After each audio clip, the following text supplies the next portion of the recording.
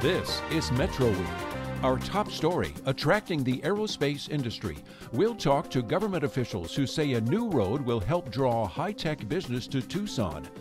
It is a regional vision that will benefit our region. Then we'll ask Raytheon about its future here. Plus, our Journalists Roundtable analyzes the week's news.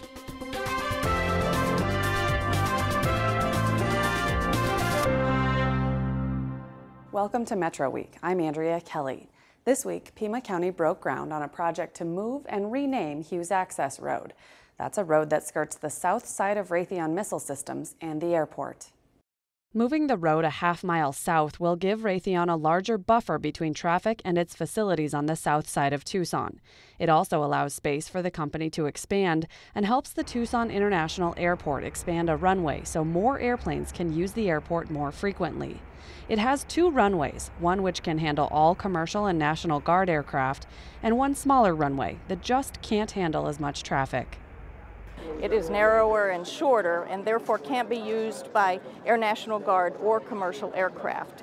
Therefore, we have one full-service, full-strength runway, and when something happens with that runway for maintenance or an aircraft incident, then it shuts us down for those aircraft. So the master plan calls for the moving of what today is a general aviation runway and reconstructing as a full-service runway that can be used by all aircraft. That part of the airport master plan can't be completed without the land necessary to expand that smaller runway. The road project protects Raytheon, the community's private largest employer, and it also provides us the ability to exchange land, to give us the extra land we need for the safety buffer for the runway in exchange for the safety buffer for Raytheon. So it's a win-win-win.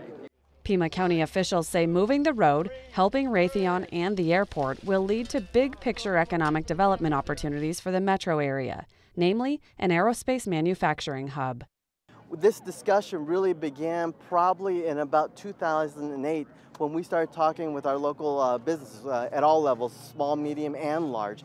And we said, okay, what can we as a county do to encourage future growth? And one of the things that came out really prevalent in those discussions is that we needed an aerospace and defense park like the one we're talking about, like the one that's going to be served in this road, that's going to be here adjoining Raytheon.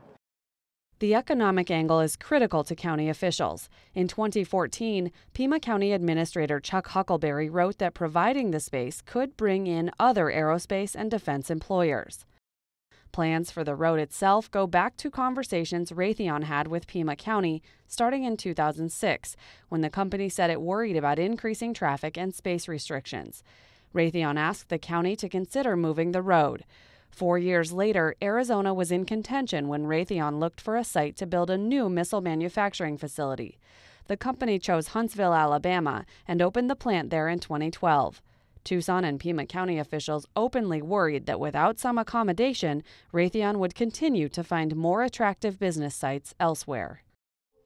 Valadez, like other local officials, is pleased the road project is underway because it could keep Raytheon employees in the Tucson area. Step one was making sure to protect our largest private employer in our region, in Southern Arizona. That was step one. Step two is to further create the Sonoran Corridor, which not only is going to link I-19 to I-10, but also link our major employment centers in our region, as well as create a nexus to become the next logistics center for our region. By logistics, he says he means a connection between the highways, the rail line, and the airport to connect interstate shipping routes to benefit Southern Arizona. That's why a second runway at the airport is a big part of the plan. It will provide redundancy, and it will provide added capacity over the future, and it also provides a great deal of operational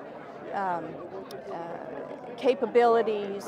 It'll reduce the noise to the community because it'll allow the aircraft to be shifted farther away from the neighborhoods, and it will allow the Air National Guard a lot more flexibility in their operations. So it's a very important feature for the future of our airport. It's needed today, but it's needed for the future and will benefit for many years to come. Moving the road 1/2 mile south will cost nearly $13 million, according to the county.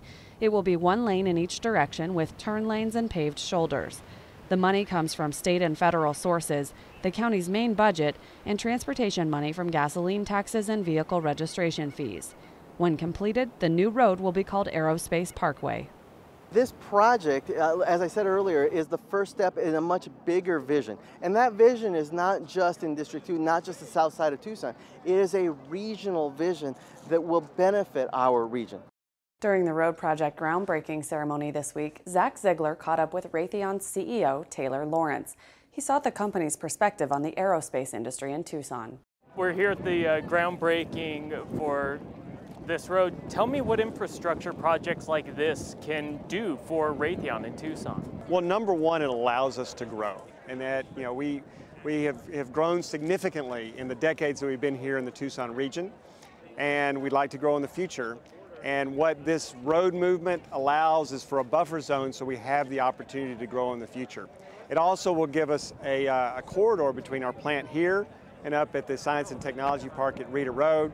That's very important for connectivity, and hopefully other industries will then come and create a very vibrant corridor of aerospace industry. And along with this project, we are also going to see a second runway coming in. Do projects like that do anything for Raytheon or aerospace companies in general? Is that enticing? Well, anytime we improve our ability to get around the globe, we're a global company. So having another runway at TIA gives us the ability to get better and more varied flights around the globe. That's good for us. So it's good for the region, good for the infrastructure that we need to operate globally. So one thing that we always hear about with Raytheon is attracting talent. You're always looking for people with a specific skill set. Tell me a bit about how municipal governments, as we see here, the county, the city, the state, how they can play a role in helping you attract that talent. Well, anything that they can do to attract other high technology industries is good for the region, because that builds up an infrastructure that then promotes our educational infrastructure. Clearly we need a vibrant and healthy university system, a research system that specializes in key areas that we need. We're a technical industry. We need highly trained and qualified workforce. And so all the things that our local leaders can do to help promote that's good for us and it's good for the region. You kind of mentioned higher ed and also K through 12. Absolutely. How big of an impact do good schools have on Raytheon's work here? Well, they have an impact in two ways. One, we want to train the next generation of our workforce. So we found that most students either get hooked on the sciences and math early, or they fall out and they're not hooked on them, and then they do something else. We need them hooked. So that's why we focus a lot of our attention on the K through 12 and really helping a lot of people volunteer to train people and tell young people, here's why this is so cool and so important for us. That's number one. Number two, we need a good school system. So if we want to attract talent from other regions of the country, they're bringing families here. They want to know that their kids are going to have a good education. So not only do we want to train the kids that are here, but we want to attract talent from other parts of the country. They want to know that there are good schools here that can help train their kids. So both of those things are very, very important for ensuring that we have the right workforce here in Tucson. This project is obviously about the future. Tell me a bit about how Raytheon sees its future here in Tucson, and possibly its future as kind of an anchor for an aerospace and technology hub in this part of the state. Well, our mission, our job is to make the world a safer place. And if you look around right now, there's a lot going on that's not making it safe. So our products are in high demand, and there's a lot of demand around the world. So we see a lot of opportunity for growth. We see a lot of opportunity to innovate our products, to bring better products to all of our customers, our U.S. warfighting customers, their allies. So there's a lot of real good opportunity to increase the volume of capabilities that we provide to all of our customers worldwide. Because right now it's a very, very dangerous world, and our products are needed. Hi, I'm Lorraine Rivera. Next on Arizona Week, Arizona's legislators work through the night to end the session. Doug Ducey has asked for some sanity down here at the legislature. And so far, that has really come to fruition. We haven't seen the amount of crazy bills lately. Now our Journalist Roundtable. Joining me in the studio this week are Thelma Grimes of Tucson Local Media, my colleague Zach Ziegler of Arizona Public Media, and Dylan Smith of the Tucson Sentinel. Thanks to you all for coming in. Zach, we've heard so far in the show, everybody we've talked to is hailing this road project as the sure thing, the sure bet to keep Raytheon in town. How true is that, or how clear is it that that's the kind of silver bullet for this? Well, it is meeting a major need. When you can't expand, you really have to start looking elsewhere to get new facilities. So having that ability to expand, yes, that's a key thing. But the other thing is, once that expansion's there, you need to have people working there. It's kind of funny how that works. And a big key for them is that college-educated talent. I hopped on their website, looked through the jobs that are posted. Right now, they have 245 openings in Tucson. 139 have the word engineer in their job title. So they really need that talent level now to also help and come in and fill that gap. Thelma, words from the company. Are we hearing from them that this is enough to keep the company in town?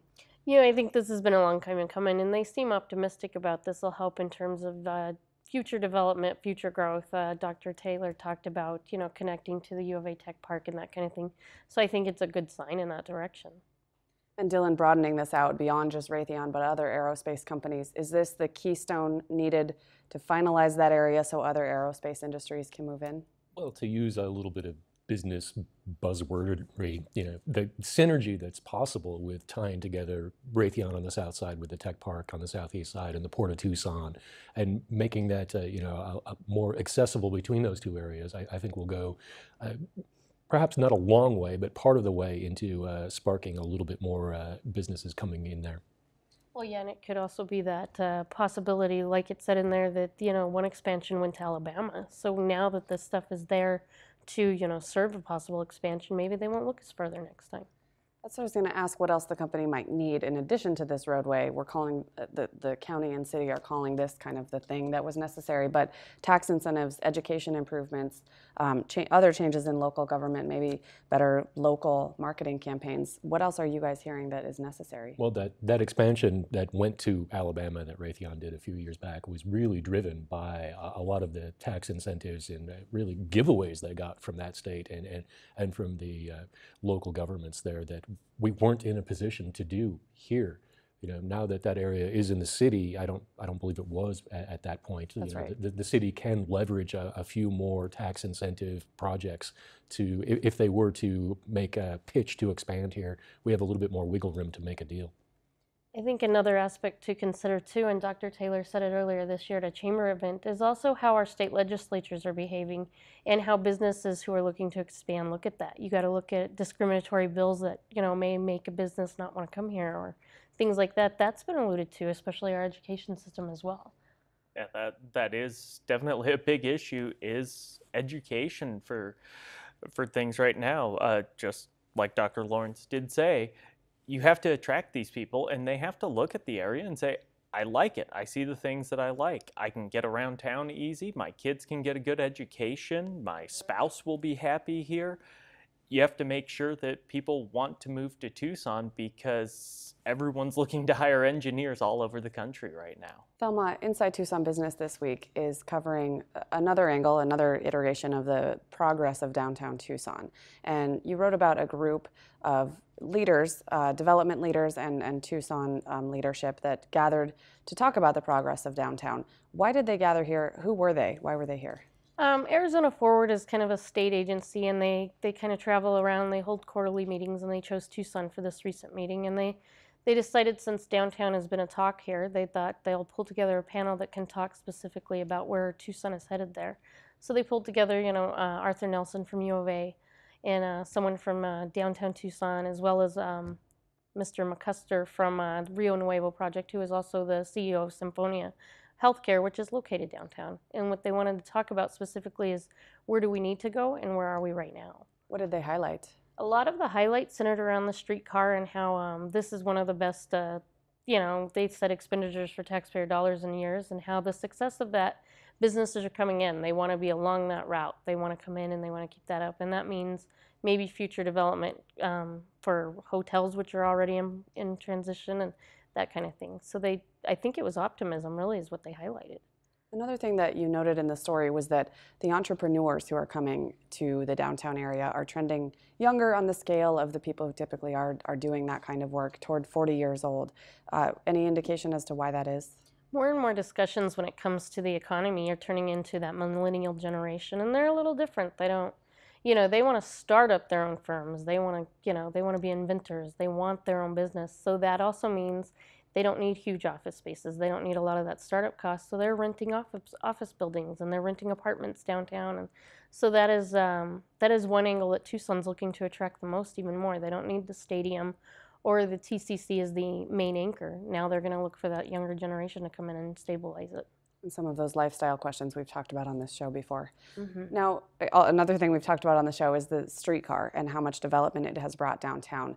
Did they address any talk at all about the long-term viability or the ability of the streetcar to have a long-term economic development impact as opposed to short-term? They didn't talk about it so much long-term in terms of, they talked more about how that short-term effect has been huge so far, the restaurants and all of the businesses that have opened. And they say that if they keep going in this direction, the streetcar will be the main driver to make downtown a flourishing success in the future. And Arthur Nelson pointed out that 1 to 2 of your % of your total population should be living downtown in Tucson.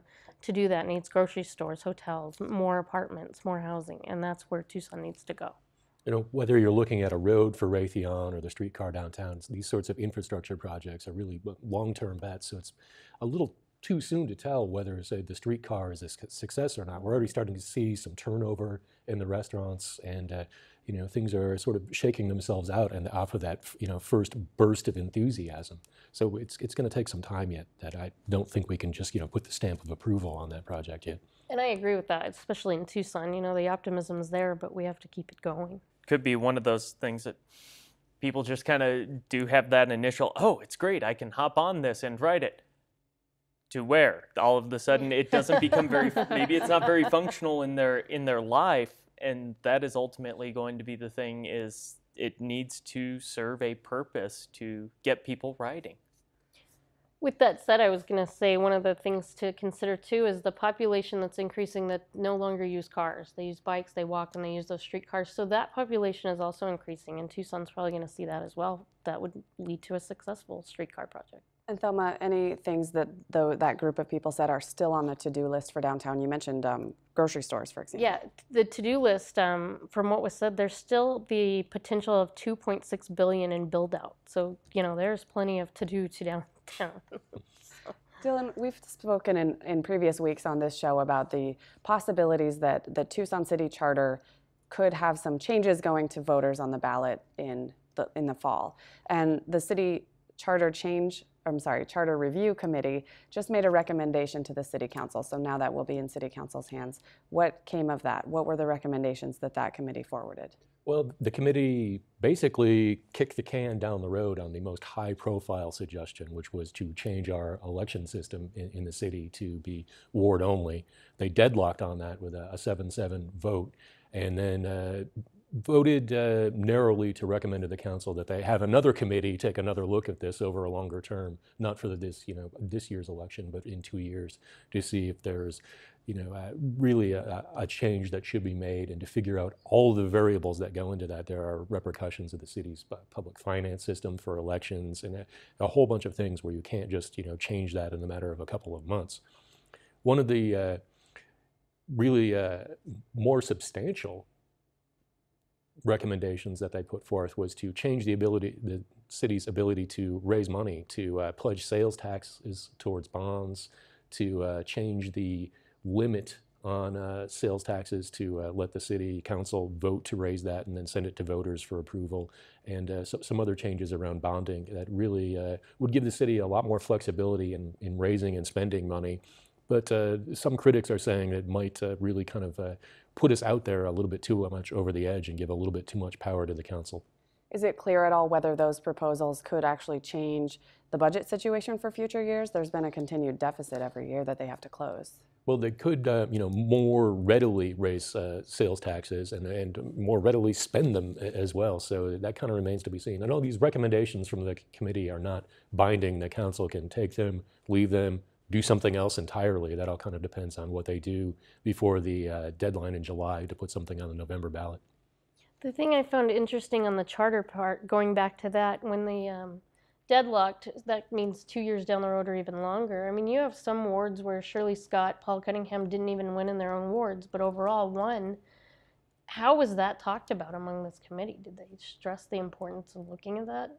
Well, that's part of it. And, some people, proponents of our current system, feel that having a general election citywide makes those council members responsible for the city as a whole and responsive to the city as a whole, rather than being very narrowly and parochially focused just on their ward and only listening to those voters.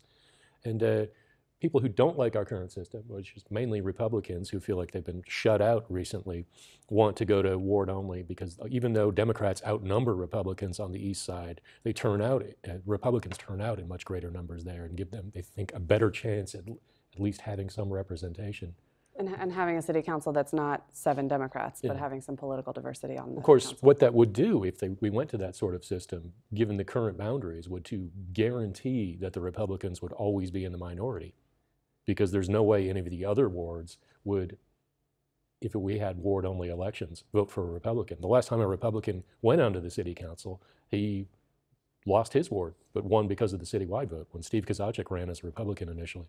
How does this compare to like other metro cities and stuff like that? The number of cities around the country that have this sort of mixed system that we do, it's rare.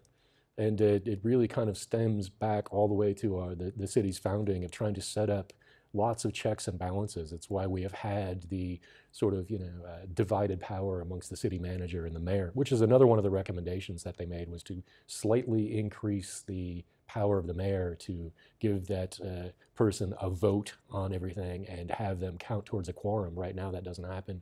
So people think that the mayor is more powerful than he really is at the moment. And Dylan, you mentioned a timeline. The city council has to make this decision about whether to send anything to the ballot, and if so, what goes to the ballot by July. Yeah, early July. And that would be the November ballot, not the August primary. Exactly. Thelma, speaking of other city elections, we continue to talk about the situation in Oro Valley. Some residents there are unhappy with the city council's decision to purchase a portion of the El Conquistador Country Club, and they're working on a recall campaign of 4 of the council members, or 3 council members and the mayor. What's the update on that? The Oro Valley situation continues. The last update I saw from the group that's the citizens that are looking to recall 4 council members is they think they're close to collecting those the amount they need by April 27th, and they think that they can send all 4 to the recall election. And then on a side note, the Tooth group that took in the referendum to try to overturn the El Conquistador purchase through a special election, they went ahead and applied to the Supreme Court to have their case looked at. So it's at another level, which we don't have an answer on that level either. So how do those compete? If this recall goes to the ballot, the Supreme Court has a separate consideration about whether the purchase is valid. Yeah. So the Supreme Court would look at whether that resolution versus serial number on that referendum petition should be thrown out or held up the way the city threw out the petitions. So they would decide that, and then on the other side, the recall efforts still move forward, and that, like I said, the deadline for that is April 27th. So we could see council member recalls on a ballot. We could see a public vote about whether to actually reconsider the purchase of that land. Right. We could see one or the other. We could see both or none. Right. Okay, in the next That's accurate. anytime this year? I have no idea. Long-running process. It's going to keep going. We'll keep talking about it. Zach, I also want to touch on another important topic this week, which is that the legislature has finished its session. They adjourned last night, or early this morning, and wrapped up a lot of bills, left some things undone. And I just wanted to hit on the fact that some bills that Governor Ducey was pushing haven't made it through the process. So some of the things he wanted to see did not get done. I'm wondering if there's any way we can link that with, actually, let's talk specifically about Common Core. That is a bill, he had initially talked about opposition to Common Core. He has since said that he thinks the state should review the Common Core standards without totally throwing them out. And then there was a bill that would have thrown out those standards, new education standards in the state, and that died. What can we read into that? You know, it seems that maybe Doug Ducey got his way. He was threatening or at least talking about a veto on this. And there were basically four Republicans who crossed over and voted with the Democrats to say, okay, let's hold on to Common Core for now. Ducey has said he would rather a revamp. The best analogy I've heard thrown around the newsroom here is, you know, the house that is Common Core. He initially was talking about bulldozing it, then realized, well, maybe it's better to have a roof over my head and do a little interior remodeling. That's kind of what it seems like he is now lobbying for. As far as legislation, there were 3 different bills just in this session alone that talked about removing Common Core, and all 3 of them ended up falling apart and dying in the Senate. But at the same time with education this year, they did away with Ames. They did away with the, you know, read and go on after 3rd grade. And, you know, I talked to some specific teachers who kind of said, we're not quite sure how to measure the standards this year and what that means to, say, pass a child to the next level. And they said some of the state's tests that they are taking this April, they won't even get those results till summertime. It's kind of a moving bar right now, but the big thing is they did pump a lot of money into putting the Common Core in place, and so they don't seem to want to basically have put that money in and have to just have called it a complete waste. It really seems like the kerfuffle about Common Core is mainly symbolic. If we were to review the state standards, it would go to the State Board of Education, and a majority of the folks who sit on that board are proponents of Common Core. They already approved it. They would say, okay, we reviewed it, and here are our new standards, which would probably be Common Core over again with another name. We already have another name for Common Core in Arizona. What is the State College Readiness Standards? College and Career Ready Standards, I think, yes. Which is the same standards, just by a different name. And we just you know, labeled it something else, and we would probably do that again if that sort of thing were to play out. Dylan, what does this mean for the prospects of some of those Republican representatives and senators who did also run on repealing Common Core? We're 18 months out from next election, but is there an implication here? I think that most state legislators are in such safe districts that playing to their base is the right strategy. And, you know, most people will have forgotten about anything in 18 months when they're next up for election. That's just, you know. There will be something new to have. Exactly. There will have been something that, you know, rose up in the last 3 weeks to attract everyone's attention. But as far as the people who do pay attention, you know, if you're in a safe district, you play to your base. And if that's what you're going on, if that's what you ran on was opposition to Common Core, you know, you're probably doing the right thing and casting that vote, even if ultimately it might have been irrelevant. And they did have multiple chances to cast a vote and say, oh, look, they can posture now and say, I voted against it. It wasn't me that held us back from repealing it. Here's my voting record. Look at it. So it kind of gives them a chance to play that game if need be. Dylan, can we read anything into yet the relationship between the governor and the Republican leadership in the House and Senate? Are they getting along? Are they totally adverse to each other? We've seen kind of, I think, signs of either. I think it's still sort of shaking itself out. You know, there are certainly legislators who are willing to be a whole lot more right-wing than Doug Ducey is at this point, who, you know, is made a bit more centrist, business-oriented decisions, especially around Common Core, which is something that's very much favored by the business community. So, I mean, there will be areas of agreement and certainly areas of disagreement. He vetoed some bills that passed quite readily through the legislature. So I think it's, you know, as with any one of these, you know, a new gubernatorial administration comes in, it takes a while for people to figure out how it's going to work. We're going to have some analysis of the legislative session on Arizona Week next, so I want to move back to a real estate question, Thelma. In Inside Tucson Business this week, you also have a story about rent prices as a concern in Tucson and Phoenix. What's going on there? An interesting story came out with the National Association of Realtors, and they put out some numbers about renting is just getting really high in Tucson, yet our incomes are not. And one stat that stood out is income levels have dropped over the last year 3.5%, yet rent costs have gone up 11%. So something to watch for future future trends in that industry. Exactly. Thank you all for coming in. That's all we have time for this week. I appreciate that you took the time to come in. For more on this week's news, including stories that aired on NPR 89.1, find us online and on social media. Next, Arizona Week takes a look back at this year's legislative session from the perspective of political consultants and others who influence state lawmaking.